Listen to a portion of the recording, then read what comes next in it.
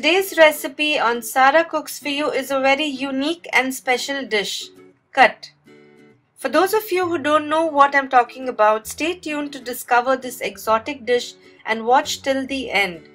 For this I've used about 2 kilos of washed and soaked horsegram. I've soaked them overnight, and the next morning I start boiling this with sufficient amount of water. As the cutt is boiling, you can see a froth collecting on the surface of the cutt. We need to remove this and discard it. This process takes about 3 hours to complete, and we are going to go through stages where you can see the color of the cutt is getting deeper and deeper. This is stage 2. It looks really dark, but it's not done yet. When I drop this cutt, you can see it's a light brown color. This color needs to get really deep. Keep replacing the water as the water level goes down. See, it's still a light brown color. And now you can see the color has really deepened. It looks really dark brown, and the color when I drop it also looks brown. But we'll cook this for some more time. And now it's really dark brown, you can see. And sometimes a blackish layer also develops on the surface of the cutt. That's when you know your cutt is ready. And separate this extract using a colander.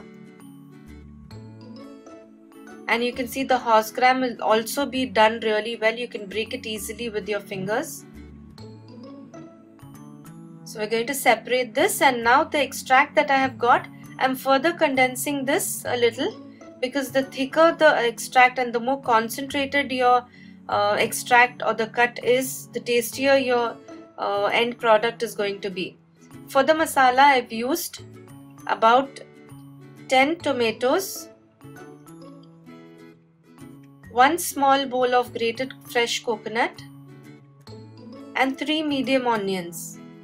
I'm going to grind them together to a paste, and in the meantime I'm going to transfer the extract into a bigger vessel, because I'm going to add in all the masala and the eggs and the mutton koftas, so you need to take a bigger vessel for this. And now I'm going to add in the ground masalas. Now I'm going to give you a tip here. Make sure the cutt extract is not hot, because if it is really hot, then there are chances of it splitting. So make sure the cutt extract is cooled down a bit before you can add in your masalas. So I recommend doing this the previous day, and then you can add the masalas the next day. I've added about 2 to 3 teaspoons of chili powder, 2 teaspoons of dhania powder, and turmeric 1/4 teaspoon, garam masala 1/4 teaspoon, and ginger garlic paste is 2 to 3 teaspoons. The garam masala I've used is cloves, cardamom and cinnamon powder, not the other garam masala.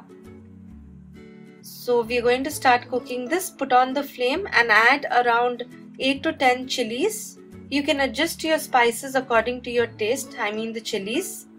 And about 3 to 4 tablespoons of chopped coriander, and 1 small bowl of thick tamarind pulp, and salt to taste. So it's as easy as this. Once you get the extract, you add in all the masalas. This is a really easy way, and it's especially good for beginners who are trying the cutt for the first time. And allow this to cook and cook and cook again. And in the meantime, boil the eggs and deshell them. Make slits on the eggs and add them to the cutt extract. Gently drop in all the eggs. And the next thing we are going to do is the mutton koftas.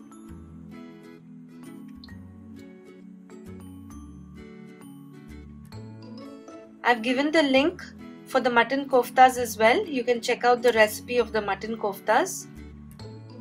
My koftas are ready. If you don't know how to make them, you can check out my recipe on mutton koftas. These are really soft, and I've just shallow fried them. They are not deep fried, and they are ready to go into the Kutt now. I'm going to add them to the Kutt, and in the meantime, let's make the tadka ready for the Kutt. This is the last and final step in the Kutt making process. For this, I've used about 3 medium chopped onions. First of all, I'm going to add a handful of curry leaves in the oil, or you can use ghee, and add in about 8 to 10 cloves of garlic crushed. Fry them for a while,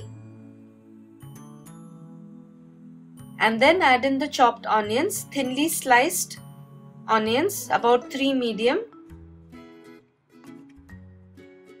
We need to fry this till it's nice golden brown. Okay, they are nicely fried. Now I'm going to add in Jeera Methi powder, about half a teaspoon.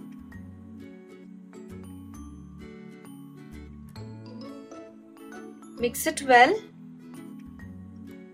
and pour this into the Kutt.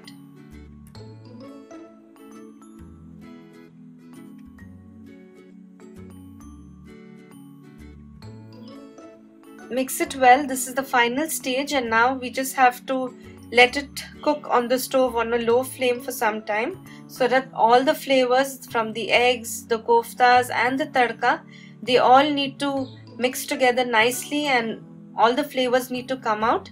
Taste it once for salt and chilies, and trust me, if the chili powder or the salt is less and the tamarind pulp is a little less, it's not going to give you the taste of Kutt.